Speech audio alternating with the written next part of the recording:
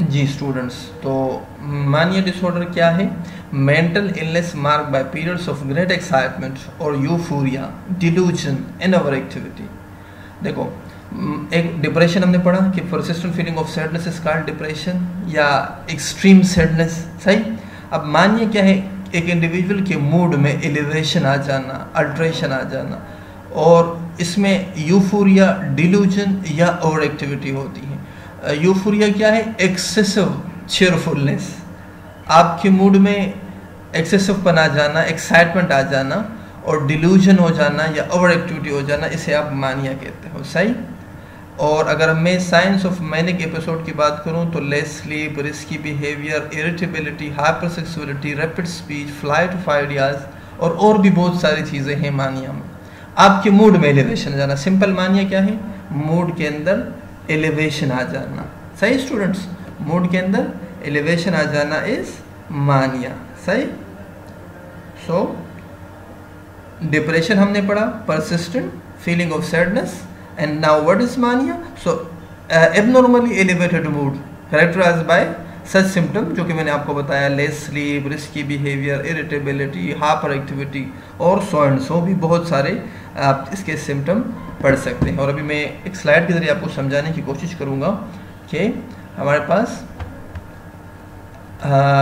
मानिया के टाइप्स क्या हैं, तो आप इस टाइप से भी मानिया को तकरीबन समझ लो। अब देखो, अगर एक बंदा अपने बॉडी पार्ट्स को या किसी चीज़ को बार बार धोए, तो दैट इज, वो तो एक ओसीडी वाली वो आती है ना, बट मानिया for washing one self is एब्लूटोमानिया।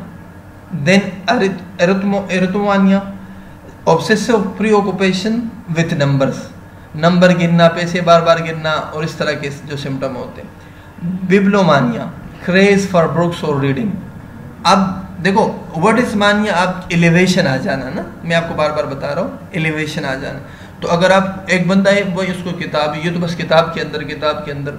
हमारे कॉलेज लाइफ में एक स्टूडेंट होता था, क्लास फेल होता, तो वो क्या करता था, वो जब रास्ते पे जा रहा होता, बस से पॉइंट से जब कॉलेज आता बुक पढ़ता, कॉलेज से जब अपने पॉइंट की तरफ जाता बुक पढ़ता, इवन ब्रेक टाइम में, इवन कुछ खा रहा होता तो बुक पढ़ता, बस बुक ना हम कहते हैं। सो क्रेज फॉर बुक्स और रीडिंग, जब ये बहुत ज़्यादा, so that is बिब्लोमानिया। Now what is क्लिनोमानिया? Excessive desire to stay in bed, bed से उठा नहीं जाता होता है, बस बेड पे भाई हमें बेड पे रहना है, excessive desire to stay in bed, that is क्लिनोमानिया। डांसोमानिया या मैनिक डांसिंग या मानिया ऑफ डांसिंग, इसे आप डांसोमानिया, डिनोमानिया या मानिया डांसिंग कहते हो, सही। क्रेज होना डांसिंग के लिए। सो डिप्सोमानिया आपको चाह होती है अल्कोहल पीने की, एक इंडिविजुअल को अगर वो बार बार उसका क्रेज हो, तो दैट इज डिप्सोमानिया। नाउ ईगोमानिया, भाई आपका ईगो, एक बंदे का ईगो बड़ा सर पे रखता है ना, बड़ा वो होता है, तो that is ईगोमानिया। irrational self-centered attitude or self-worship. Ergomania, excessive desire to do work, excessive desire to do work, वर्कोलिज्म भी कहते हैं इसको नॉर्मल जबान में, इर्गोमानिया, सही है। अगर इस रिगार्डिंग में से कोई भी एमसीक्यूज आए तो आपको आना चाहिए, सही है। ब्लूटोमानिया, एर्थोमानिया, बिब्लोमानिया, क्लिनोमानिया, डांसोमानिया, डिनोमानिया, डिप्सोमानिया, ईगोमानिया और इर्गोमानिया। और अब ग्राफोमानिया क्या है? ऑब्सेशन विद राइटिंग, सही। ग्राफोमानिया में क्या? बार बार लिखना, बस लिखना, सही। अगर बुक की रीडिंग हो तो इट इज बिब्लोमानिया, राइटिंग में अगर आए तो इट इज ग्राफोमानिया, और अगर एक्सेसिव डिजायर टू वर्क हो तो दैट इज यस इर्गोमानिया, सही मैडम। नर्सिंग इंटरवेंशन ऑफ मानिया क्या होगी? डिप्रेशन की हमने पढ़ी, तो अभी हम मानिया का नर्सिंग इंटरवेंशन पढ़ेंगे। सो provide structure solitary activities with the assistant of a nurse. यहाँ पे थोड़ा सा ऑर्गेनाइज आपने केयर देनी होती है, आपको इस तरह एक्टिविटीज डेवलप करनी होती है कि वो जो उनके मानिया रिगार्डिंग सिम्टम है वो सही हो जाए, उस पर वो वर्क कर सके। तो जिस तरह मैंने प्रीवियस स्लाइड में आपको बताने की कोशिश की कि भाई ये सारे मानिया होती है, तो इन सबको आप मद्देनजर रखते हुए ही नर्सिंग केयर दोगे। अगर पेशेंट है ब्लूटोमानिया में है, ग्राफोमानिया में है, डिस्फोमानिया में है, तो उस रिगार्डिंग आपने केयर देनी होती है।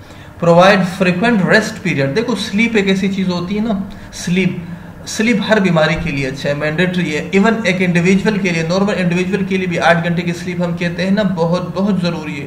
स्लीप आपके तमाम मैकेनिज्म को एक स्मूथ वे में चलती है, आपके टेंशन को, डिप्रेशन को, मानिया को, तमाम चीज़ों को सही करने में बहुत बहुत असिस्टेंस देती है। तो आपने अच्छी सी स्लीप पेशेंट को देनी है। अगर उसे स्लीप ना आ रही हो तो आपने लाइट ऑफ करनी है, या उससे स्लीप हैबिट पूछना है, आपको किताब पढ़नी है, आपको चाय पीनी है। अक्सर हैबिट होते हैं, हम कहते हैं ना चाय पी लो नींद चली जाएगी, कुछ लोग कहते हैं चाय पीऊँगा तो नींद आ जाएगी, कुछ लोग कहते हैं मैं रात को शावर लूँगा तो नींद आएगी। मुख्तलिफ हैबिट होते हैं। तो आपने हैबिट जानकर उसके नींद को, पेशेंट की नींद को फोकस करके मतलब उसके रेस्ट पीरियड को अच्छा करना है। Provide frequent high caloric fluid by diet. देखो 4 चीज़ें याद रखना। न्यूट्रिशन, जिसमें आप बैलेंस डाइट दोगे पेशेंट को, ये हर बीमारी के लिए ज़रूरी हो, खुसूसन जो कि साइकेट्रिक डिसऑर्डर वाले पेशेंट हो, मानिया वाले, डिप्रेशन वाले हो, इनका खाना बहुत ज़रूरी है। इनको अच्छे और बैलेंस डाइट देना बहुत बहुत ज़रूरी है। आपने खाना अच्छा देना है, आपने पानी का स्टेटस अच्छा लगना है, दैट इज़ हाइड्रेशन स्टेटस, पानी पिलाना है, न्यूट्रिशन स्टेटस, और इसके अलावा आपका स्लीप अच्छी होनी चाहिए। सही।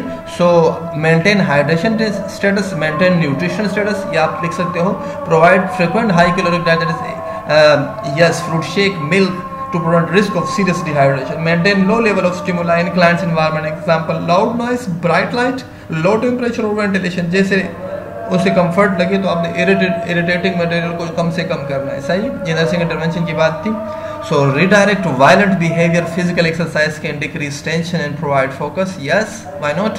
आपकी डाइट, आपकी हाइड्रेशन स्टेटस, आपकी स्लीप स्टेटस, आपकी हल्की फुल्की एक्सरसाइज और आपका फैमिली सपोर्ट, ये तमाम चीज़ें मैटर करेगी मानिया से निपटने के लिए। Bipolar disorder. Yes, bipolar disorder, manic depression या बाइपोलर अफेक्टिव डिसऑर्डर या डिप्रेसिव अफेक्टिव डिसऑर्डर भी इसे कहते हैं। ये mental disorder that causes periods of depression. हम बार बार पढ़ चुके हैं कि बाइपोलर डिसऑर्डर में डिप्रेशन और मानिया होता है। सिंपल आप क्या समझ सकते हो? यस, बाइपोलर डिसऑर्डर में मानिया और डिप्रेशन होती है। सही। अब आप थोड़ा सा डिफाइन कैसे करोगे? Yes, periods of depression and periods of abnormally elevated mood. जैसे हमने यूफोरिया पढ़ा था ना, delusion, euphoria, over activity, hypersexuality और बहुत सारे symptom. The elevated mood is significant and known as mania or depression. सही। So ये बाइपोलर डिसऑर्डर था जिसमें elevated mood हो abnormally और persistent feeling of sadness हो, यानी डिप्रेशन हो। टाइप्स ऑफ बाइपोलर डिसऑर्डर की अगर हम बात करें, बाइपोलर 1 एंड बाइपोलर 2। बाइपोलर 1 में सिवियर मूड के एपिसोड होते हैं फ्रॉम मानिया टू डिप्रेशन, जबकि बाइपोलर 2 में क्या होता है? Is a milder form of mood. सही। ये milder form of mood elevation है, इतना ज़्यादा नहीं होता, जबकि bipolar 1 is severe mood episodes. सही। और इसे आप हाइपोमानिया भी कहते हैं बाइपोलर 2 को। सही। यानी इसमें जो सिम्टम आते हैं वो हाइपोमानिया के आते हैं, इसमें मानिया के आते हैं। मानिया और हाइपोमानिया में क्या फ़र्क है? मानिया के लिए हॉस्पिटलाइज होना ज़रूरी होता है, मानिया सीवियर फॉर्म है, मानिया खुद ब खुद ठीक नहीं हो सकता, जबकि हाइपोमानिया खुद ब खुद ठीक हो सकता है। ये क्योंकि इसमें अल्ट्रेशन ऑफ मूड कम से कम होती है। तो आप घर में भी इसे ट्रीट कर सकते हो, या फैमिली में अगर कोई उसे सपोर्ट दे तो ये ठीक हो सकता है। सही। आपने देखा होगा किसी पर्सन की डेथ होती है, किसी चाहने वाले की, अमूमन हम डिप्रेशन और में चले जाते हैं, तो कुछ लोग बड़ी जल्दी से ये एक्सेप्टेंस कर देते हैं और कुछ लोग इसको नहीं मानते। इस पर एक थ्योरी भी है ना, मैंने प्रीवियस लेक्चर में अगर आपने देखा हो तो कबलर रोज थ्योरी है कि ग्रीफ स्टेज ऑफ ग्रीफ से निपटने के लिए एक पर्सन की अगर डेथ होगी तो उसको निपटने के लिए क्या क्या करेंगे, वो एक पूरी थ्योरी है, कबलर रोज थ्योरी से कहते हैं, आप लोग देख लीजिए। Cyclothymic disorder describe brief periods of hypomanic symptoms alternating with brief periods or depressive symptoms that are not as extensive or as long lasting as seen in full hypomanic episodes or full depressive periods. ये भी कम form होता है, मतलब milder होता है, और इसमें बड़े शॉर्ट पीरियड आते हैं, डिप्रेसिव सिम्टम आते हैं इस डिसऑर्डर में। मिक्स्ड में ये तमाम तीनों जो हमने पढ़ा ना, इसमें मिक्स सिम्टम आते हैं। हाइपोमानिक आएगा, कभी डिप्रेसिव एपिसोड आएगा, कभी मूड पोलैरिटीज होगी, मतलब मिक्स्ड फीचर होंगे। सही। अगर मैं इस कंटिन्यूम को देखूँ ना, साइक्लोथामिक कहाँ पर है? नॉर्मल मूड से थोड़ा सा एलिवेशन हो जाना या नॉर्मल मूड से थोड़ा सा कम हो जाना, दैट इज साइक्लोथामिक। अगर ये माइल्ड डिप्रेशन की तरफ जाएगा तो ये डिप्रेसिव डिसऑर्डर होगा। सही। और अगर ये सीवियर फॉर्म की तरफ जाएगा तो ये बाइपोलर 1 होगा, अगर ये कम की तरफ आएगा तो ये बाइपोलर 2 होगा। सही। तो ये कंटिन्यूम में देखो, अगर नॉर्मल मूड से एलिवेशन हो रहा है तो ये हाइपोमानिया, फिर मानिया विद साइकोसिस। इसी तरह डिस्थेमा या हाइपोमानिया जिसे आप कहते हो, डिस्थेमा हाइपोमानिया, तो यहाँ पे डिस्थेमिया, सही। माइल्ड डिप्रेशन, फिर मॉडरेट